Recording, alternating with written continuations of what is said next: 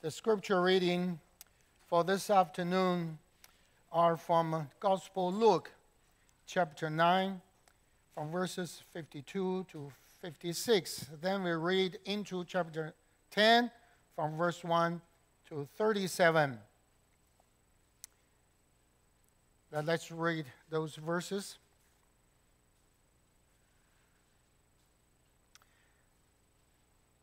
Chapter 9, 52.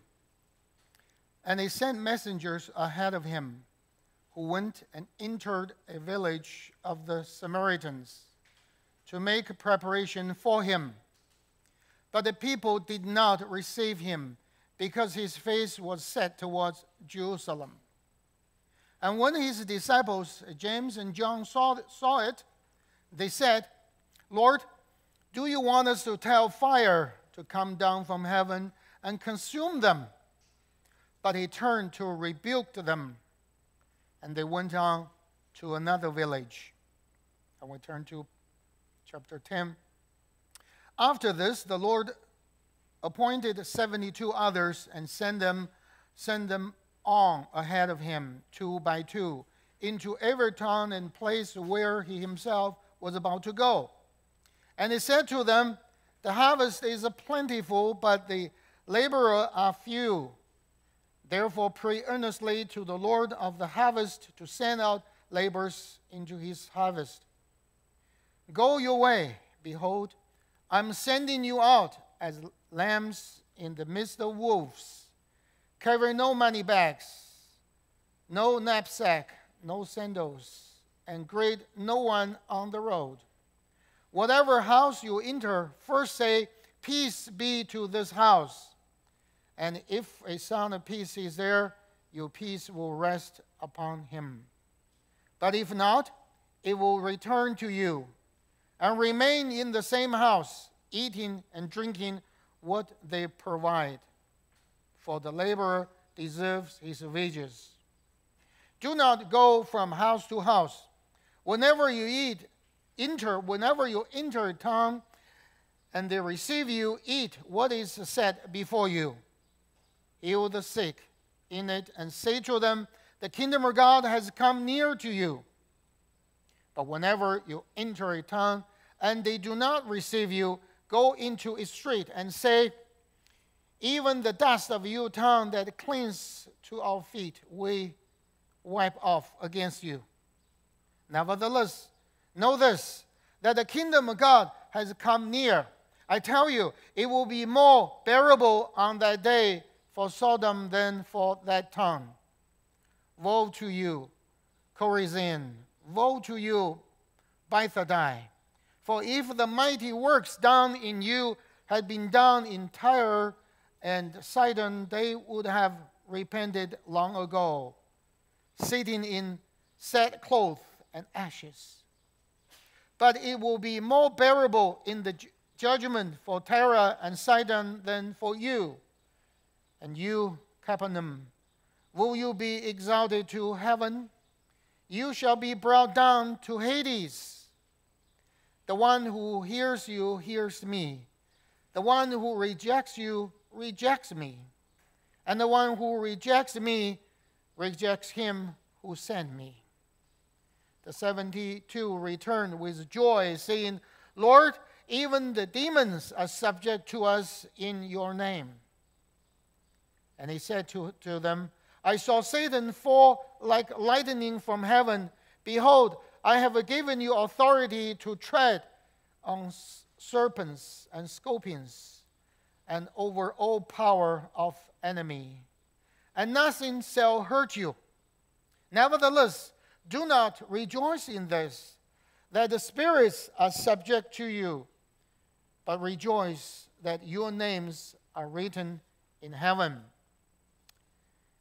In that same hour he rejoiced in the Spirit and said, "I thank you, Father, Lord of heaven and earth, that you are hidden these things from the wise and understanding and reveal them to little children. Yes, Father, for such was your gracious will.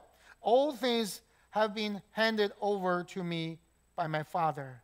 And no one knows who the Son is except the Father, or who the Father is except the Son, and anyone to whom the Son chooses to reveal him.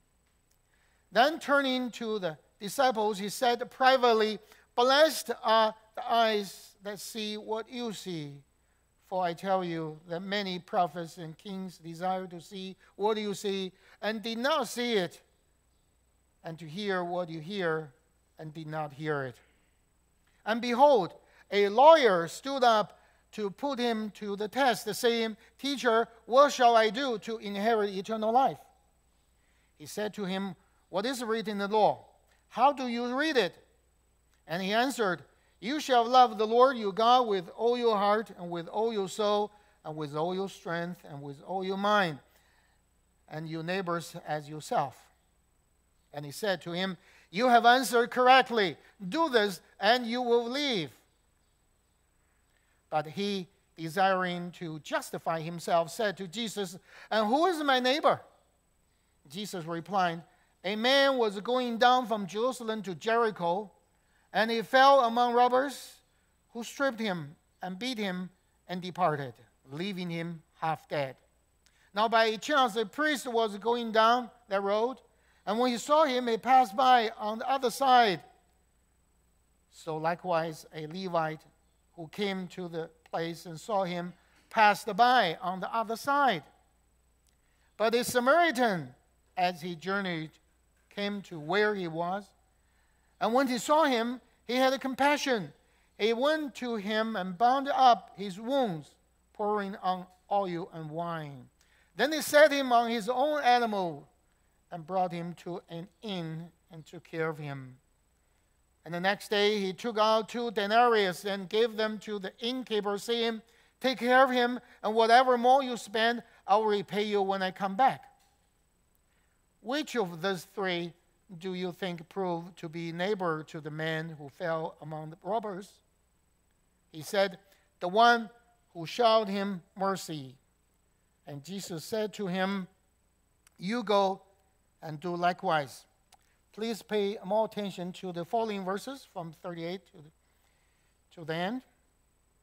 The following verses will be the base for this afternoon's sermon. Now, as they went on their way, Jesus entered a village, and a woman named Martha welcomed him into her house. And she had a sister called Mary, who sat at the Lord's feet and listened to his teaching. But Martha was distracted with much serving, and she went up to him and said, "Lord, do you not care that my sister has left me to serve alone? Tell her then to help me." But the Lord answered her, "Martha, Martha, you are anxious and troubled about many things, but one thing is necessary. Mary has chosen the good portion, which will not be taken away from her." And so far with the scripture reading.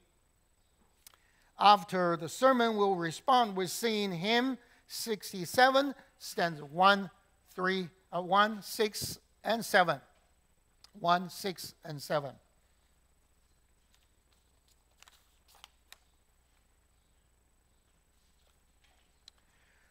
Congregation of our Lord Jesus Christ,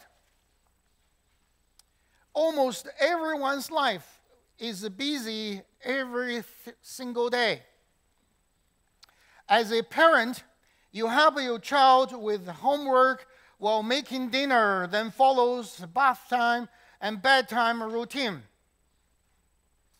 Parents with older children are found attending volleyball and basketball games and various other school events. Many of us may have a to-do list or a honey-do list, etc. As a student, you are busy with school and homework. You are busy with sports or band or school leadership. As an employee or employer, you are busy with work. As a church member or office bearers, you are busy with church, of course. You're busy with the youth group, school board meetings, various committee meetings, constituent meetings, deacon meetings, home visit, and other church business. The above mentioned are all good things for us to do to serve and glorify God. As a Christian, we have many appropriate responsibilities. Sometimes, however, good things get in the way of better things when we fail to prioritize our activities properly. When we let ourselves be distracted by the good stuff, then we easily miss out on the better things. It is well illustrated by the story of the two sisters, Martha and Mary. Let's examine this story and see what Jesus' lesson is for us through this story. And therefore, I preach to you this afternoon under this theme. Jesus calls believers to the top priority of his presence. And under this theme, there's 2 points we'll share together. As first point, contrasting conduct of Martha and Mary. And the last point is the voice of the Lord and our lessons. Now, the first point, contrasting conduct of Martha and Mary. Our story begins with the verse 38. The text says, as they went on their way, Jesus entered a village where a woman named Martha welcomed him into her house. Now, it raises several questions here. First, where were Jesus and his disciples going when they were on the road? Chapter 9, verse 51 tells us that he set his face to go to Jerusalem. So Jesus was on his way to Jerusalem, on his way to the cross, on his way to his death. It gives a turn to everything that follows. Now the second question is, where was this village that Jesus entered? Luke does not say. But Gospel John tells us that the name of this village was Bethany. It was very close to Jerusalem. That is used in today's term about 3 kilometers. The third question is, who was Martha? She was a sister of Mary who anointed Jesus' feet with perfume, and the sister of Lazarus who was raised from the dead by Jesus. That means Martha, Mary, and Lazarus were from one family. Most of the theologians believe that Martha was the oldest and the head of the house. According to the Gospel of John, Martha, Mary, and Lazarus were friends of Jesus. The Gospel of John tells us that Jesus loved all 3 of them. However, in the Gospel of Luke, Luke does not say whether they were really Jesus' disciple or not. Anyway, Martha welcomed Jesus to her house, showing typical hospitality. Whether they had known Jesus before or not, we do not know. But by the invitation of Martha, Jesus came to her house, and she became busy serving. We are not told what exactly she did, but according to the customs, she is no doubt that she began preparing a good meal for her guests. Brothers and sisters, it is no coincidence that our text follows the Good Samaritan narrative. The lawyer was a man who refused to be hospitable even to those in need. Here we see a woman welcoming Jesus into her house. No doubt this was a town that the disciples had already visited, for they had been sent by Jesus not long ago to preach the kingdom of God and to heal. The village people had received and entertained them. Jesus referred to this in Luke chapter 10, verse 8, where she commanded his disciples, saying, when you enter a town and people receive you, eat what is set before you. Hospitality then and now was an essential cultural norm in the Near East and a hallmark of the early church that followed Jesus. As such, it's essential in the biblical world in general and in Luke's gospel in particular. Therefore, welcoming Jesus and his disciples was a sign of receiving the message of the kingdom of God, which is what they proclaimed. To receive the message of Jesus is to receive the message of Jesus. So this verse tells us that Martha was a supporter of Jesus. She was doing a good thing by welcoming Jesus into her house. Here we should think about this. People of the Samaritan village recorded in chapter 9 did not welcome Jesus and his disciples. If Martha had done the same to them by not opening her home to Jesus, she would probably not have received her brother Lazarus, who was later raised from the dead. Did you see the rich blessing Martha received when she welcomed Jesus into her home? And think of the rich blessings we had received when we welcomed Jesus into our heart and our lives. Verse 39 says, Martha had a sister named Mary, who sat at the Lord's feet and listened to his teaching. Notice that the spouses of Martha and Mary are never mentioned. It seems likely that they were single or widowed. Mary sat at the Lord's feet. The original text word uses here describes Mary means sitting next to. It encompasses the concept of closeness. So we get the picture of her sitting next to God, enjoying closeness and intimacy in his presence. Her posture is very important. Sitting at the Lord's feet is an ancient tradition where a student or a disciple would sit at the feet of someone in authority.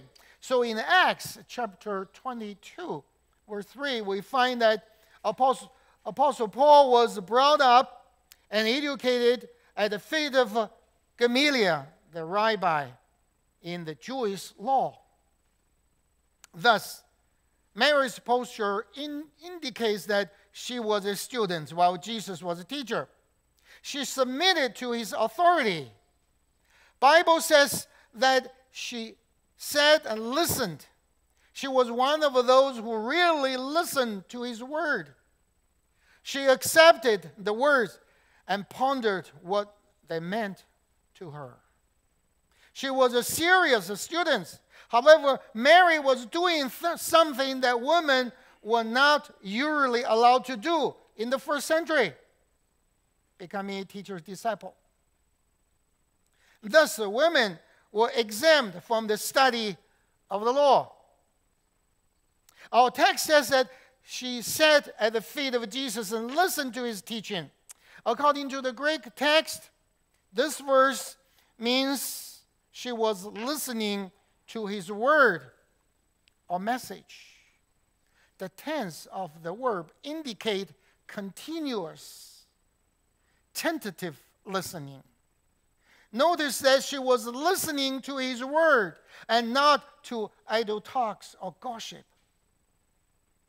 We are not being told what he was teaching.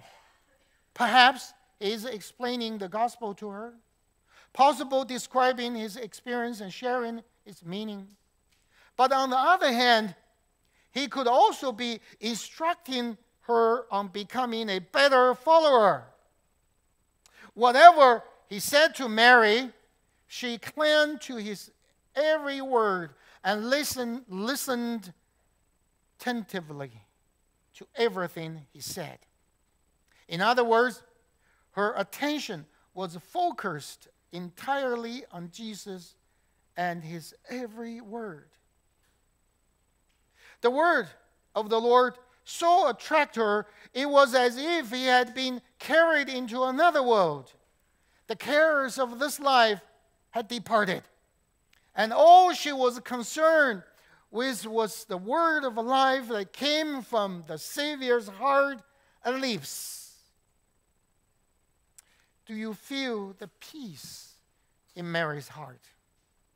She was at peace, content to listen to and be with her Lord. Her time with Jesus was more important to her than anything else. She was more concerned with being a good disciple than a good hostess. However, verse 40 of our text tells us that Martha was distracted with much serving, and she went up to Jesus and said, "Lord, do you not care that my sister has left me to serve alone? Tell her then to help me." The portrait we see here is that Martha was very busy in her serving. It's understandable since the disciples were most likely in her house as well. Although verse 38 reads, they were traveling.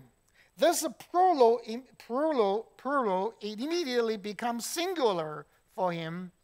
He was welcome in Martha's house. Does not mean that the 12 disciples suddenly left Jesus. The singular is used because he was naturally the leader of the group. The similar reference to the singular referring to Jesus when implying the presence of his disciples can be seen in Luke chapter 6, verse 1. That verse says, on a Sabbath, while he was going through the green fields, his disciples plucked and ate some heads of grain, rubbing them in their hands. Therefore, she had to prepare meals for a considerable group of people, at least 16. No doubt, she was trying to keep up with the social expectations of the time as to how to treat honored guests. The word distraction means to be pulled away from something and overburdened with something. Martha was overburdened by all the work he had to do. Poor woman. We feel for her, don't we? If we use modern kitchen language to describe Martha's work, the result might somewhat like follows. She thinks that she simply could not possibly take care of all the details of this elaborate meal by herself. Appetizer, salads, meat, vegetable dressings, bread, dessert, arranging guests around the table, and so on and so on. Maybe as a Chinese sweet and sour. It is actually a very familiar picture of our lives in the 21st century, brothers and sisters. Every day, many different demands and concerns are vying for your attention. Each day, you feel pulled in another direction. Your job needs this. Your spouse needs that. The kids need this. The house requires that. And so on, until we are so distracted and so frustrated that we cannot seem to get anything done. We wear so many hats every day. We probably often feel that we are too busy, don't we? Mary sat at the feet of Jesus and listened to him. But Martha was pulled in many different directions. You know what that's like? Don't wait. You've experienced being snowed under, distracted by many jobs. You wanted to help, but did not know where to turn. We've all experienced this too. In fact, we are allowed like Martha. Martha was not involved in wrongdoing or bad things, nor was she engaged in sinful activities. She was serving. In fact, she was serving Jesus, our Lord. What's wrong with that? What is the sin in that? Martha's problem was that she was too seriously distracted in her serving. She missed what Jesus wanted her to do that afternoon. She missed the joy of sitting at Jesus' feet, enjoying his presence and listening to his life-giving words. Martha was so overwhelmed by all his distractions that she became angry at being left in the kitchen alone. She came to Jesus and said, Lord, now don't miss this little word, Lord. The first word that came out of Martha's mouth was a confession that Jesus was her Lord. Well done, Martha. But Martha, who had just confessed that Jesus was Lord, rebuked him. First, he asked Jesus if she did not care that Mary had left her to serve alone. Serve alone was Martha's question in a nutshell. Martha was serving Jesus alone. And whenever we do that, whenever we serve alone, whenever we serve in our own strength, we are exhausted. Each of us cannot tell how many times we have tried to serve the Lord alone without stopping to refresh ourselves in the presence of the Lord. We need to know that recuperating in the presence of the Lord is as vital to our spiritual life as it is to our serving itself. Then Martha asked Jesus to command Mary, tell my lazy sister to come and help me in the kitchen. Well, there's another exact words our text says, but that is very much what Martha meant. Furthermore, Mary's gesture embarrassed Martha and humiliated the family. Imagine that. A woman sitting at the feet of Jesus like a man.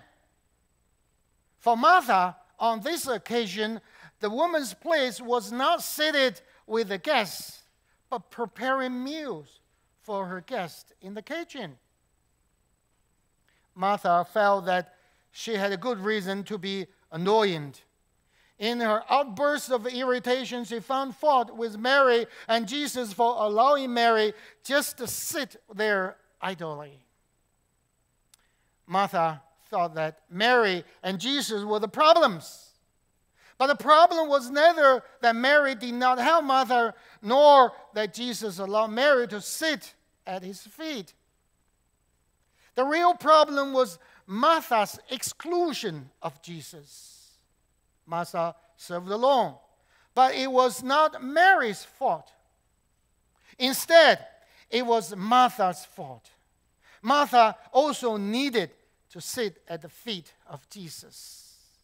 But yet, she was so busy with things that she did not have time for Jesus. It is the same problem, brothers and sisters, we face today. As doers, we must be aware of this. We are sometimes so involved in doing things for Jesus, just so intent on doing things for him, that we do not spend enough time in Jesus. We do not spend enough time in pure communion with him. We do not spend enough time listening to his word. We do not spend enough time in Bible study and in prayer. Jesus had to refuse and not grant Martha's request Jesus would not refuse Mary to sit at his feet. How could he tell Mary to leave his feet? How could Jesus tell Mary to choose distracting, frustrating activities and services over the sweetness of sitting in the Savior's presence and learning from him? He could not tell Mary to leave. But he could counsel Martha and gently rebuke her. Now this brings us to the last point, the voice of Jesus and our lessons. In our text, verse 41, Jesus answered Martha. He says, Martha, Martha, you are anxious and troubled about many things, but one thing is necessary. Martha, Martha. Jesus repeats Martha's name as a gentle rebuke. It reveals marked disapproval, to be sure, but also tender affection and grave concern. Martha, Martha, the Lord answered, you are anxious and troubled about many things. So the truth is, Martha wasn't just upset that Mary wasn't helping. Actually, she was full of worries and concerns. We too often blame someone for small things when in reality we are just upset about many other unrelated things. Finally, we reach that saturation point, and then we just unload whomever happens to be nearby. Likewise, just as Martha welcomed Jesus into her home, we are doing praiseworthy things. But the result of our busyness are often not good, along with stress, insomnia, headaches, and other physical symptoms. We become like Martha. We become so overwhelmed by our busyness that we become like her. We become self-centered, seeing only what we have to do in the whirlwind of our activities and the world. Even when we serve others, we're trying to include them in our busyness and make them anxious and troubled as well, as Martha trying to do with Mary. So our busyness and anxiety are contagious. We can become people who often make demands on the Lord. We are too busy to fix our overcommitted life problems by making better choices. So we want the Lord to provide us with compensation to make things work out perfectly. Lord, please fix this problem. Lord, please fix that problem. It is how we actually pray. We do not act to solve problems. We just want to help to maintain or even increase our ability to stay busy. Martha was anxious and troubled about many things. Jesus reached out to her in compassion. Know that when you are up to your neck, when too much is stressing you out, Jesus will have mercy on you too. And this kind of situation, in this kind of situation, you need to hear these words of Jesus to Martha because they are also addressed to you. We should note what Jesus didn't say. Jesus didn't say that only one thing was right or important. Jesus did not condemn Martha for her service to him. What she did was neither wrong nor unimportant. However, there was only one true necessary thing. Martha was so involved and distracted by many things that it neglected this true necessary thing. Only one thing, Jesus says, is really necessary. Someone have interpreted this saying to mean only one dish would have been needed.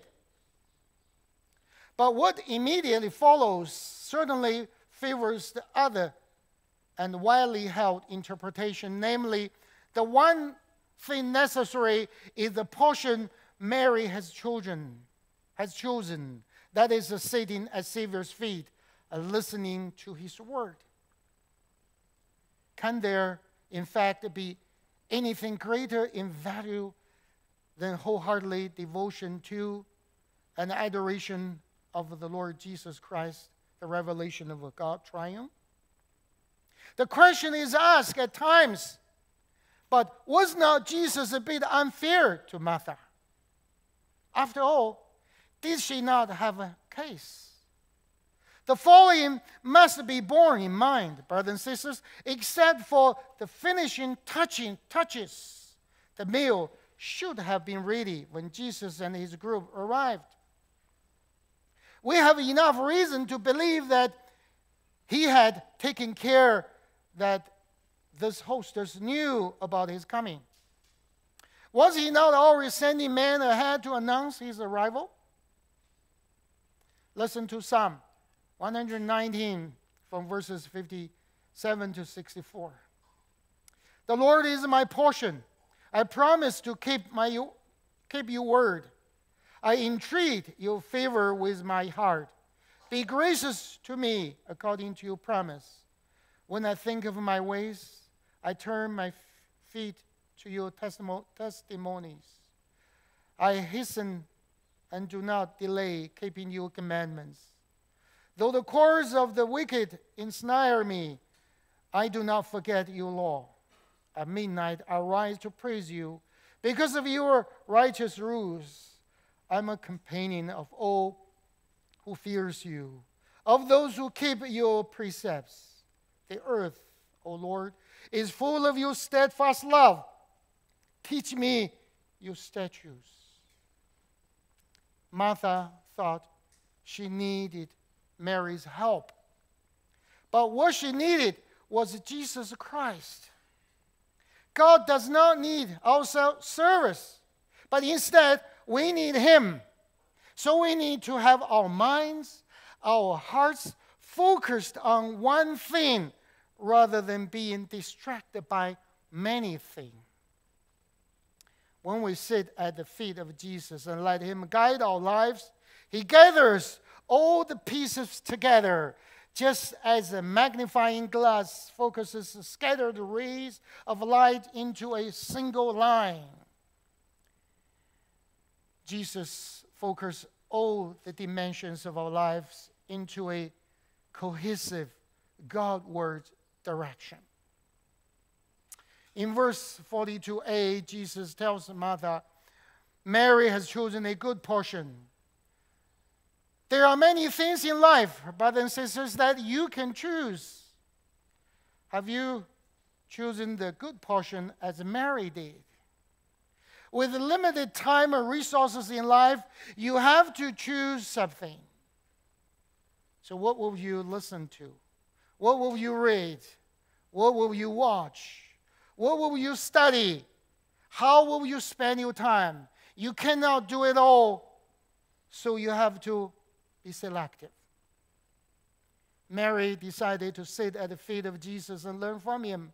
And it turned out to be the good portion she had chosen.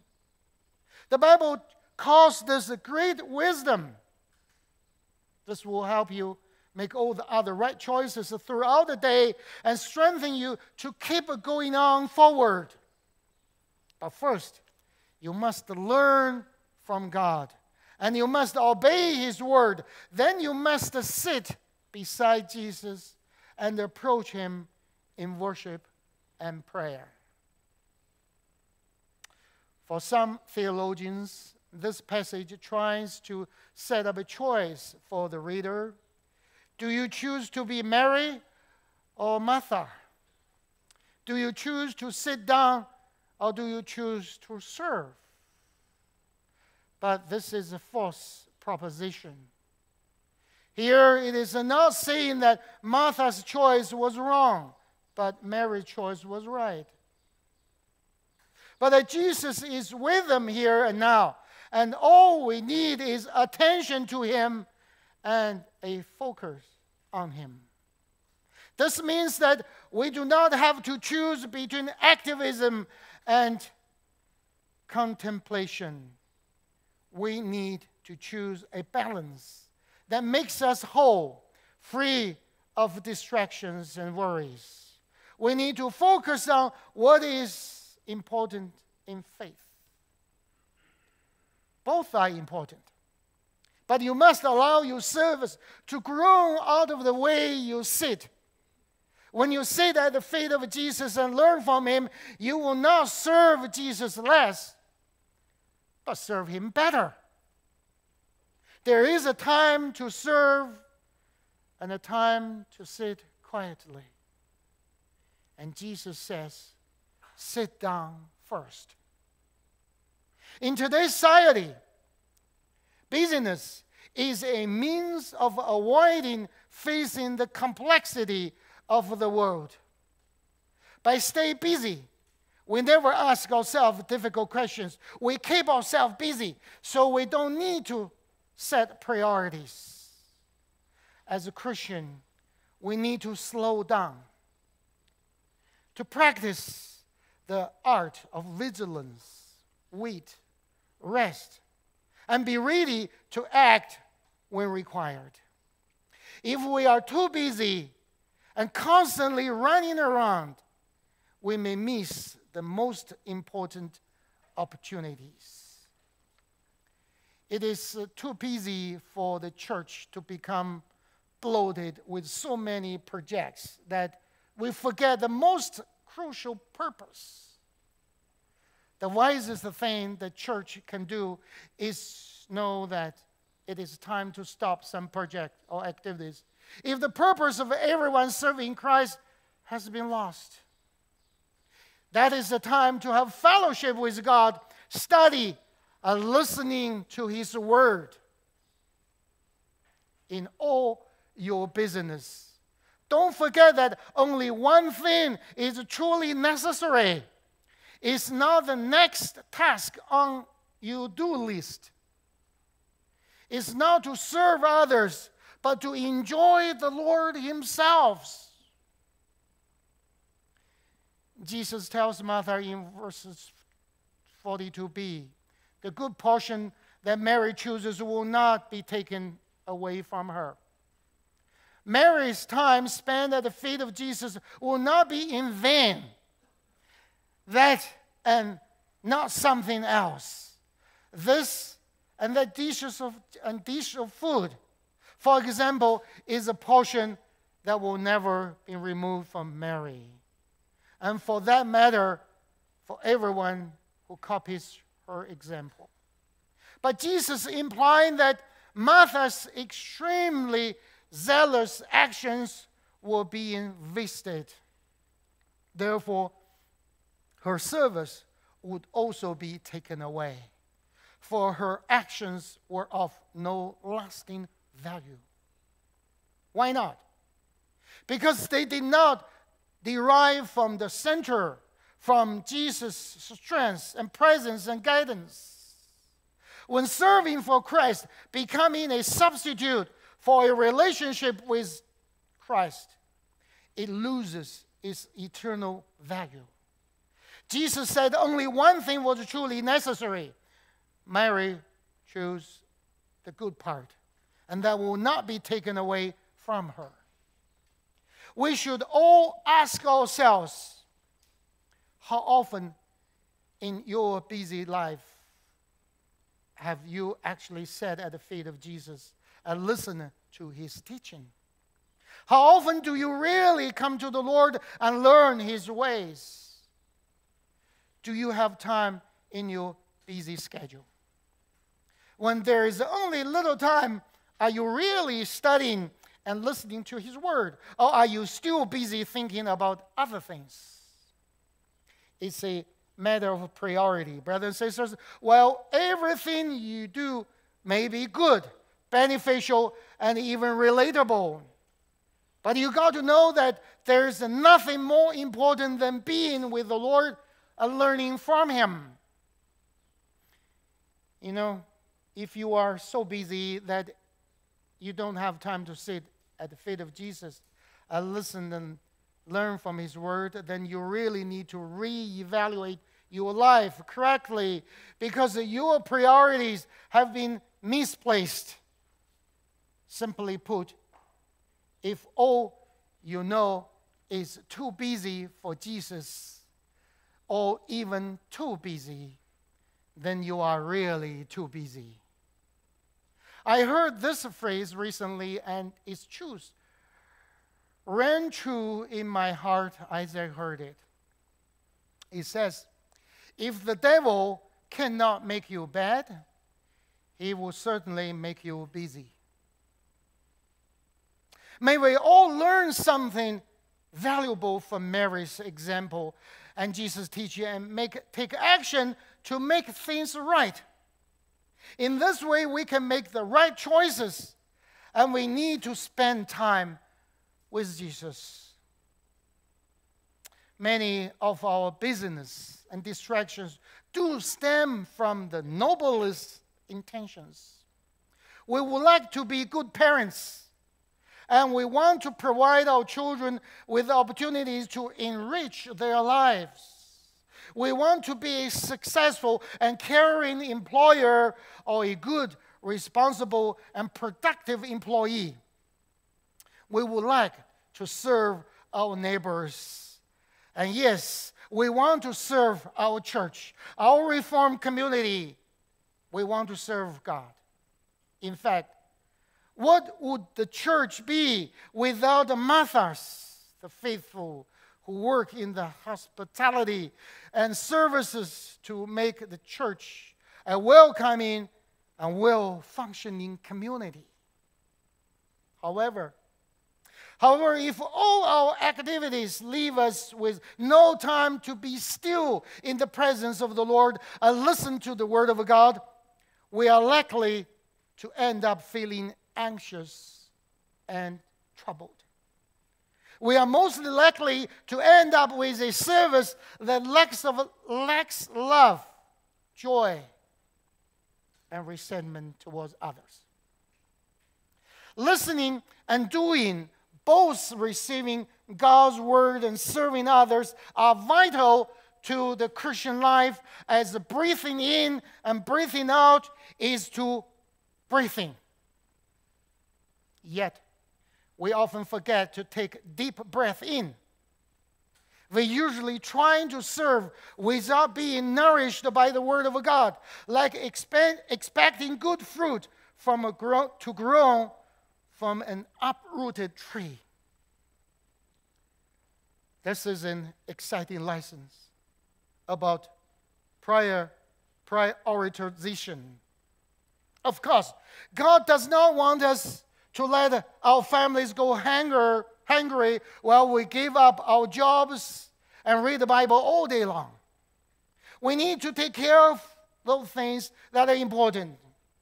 However, God wants us to let go of those things that are not important and focus on those things that are. It is this dividing line that can sometimes cause us distress. In this case, Martha felt obligated to be the hostess and serve everyone. Mary, maybe there's another way, or perhaps it can be put off a little later. We are all careful about many things, but still bothered by them. But few things are actually worth the amount of time we spend worrying about. Can you imagine, brothers and sisters, for example, if we as a society spend much time thinking about the gospel as we do losing weight? If we spend a lot of time talking about Christ as we do talking about other people? What if we worried as much about the preparation of our spiritual lives as we do about our money. God should always be our priority and is the most important of all things. But too often, our thoughts and actions are focused on the things that are really do not matter. Today, let's start to make some better choices about the things we spend our time doing and worrying about. Sure, we need to take care of ourselves and our lives. But like Mary, let's choose to stop worrying and sit back and listen to Christ as much as we can. Amen.